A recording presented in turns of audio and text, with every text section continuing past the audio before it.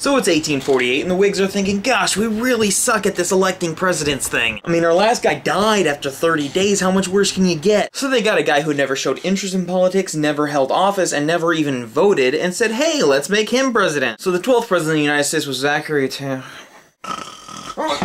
Sorry. It's just Zachary Taylor was such a boring president that I fall asleep just mentioning him. I mean, look at him. He looks like some creep you don't want to sit next to on the bus. Not the president of the United States. Taylor was 62 and had spent 40 years in the military fighting 4 wars. He was the last president to own slaves, but he was moderate on the whole issue. And around this time, slavery was becoming the big political issue. By far the most interesting thing about Taylor was his death. He was at a July 4th picnic and he was really sick with typhus, so he spent the whole day inside eating cherries and drinking milk. And he got really sick from the cherries, so the doctors were like, hey, let's give him a lot of syrup of ipecac, so that while we're bleeding this 64-year-old typhoid-ridden man, he can also constantly be throwing up. So the last Whig president did what the first Whig president was so much better at doing and died in office.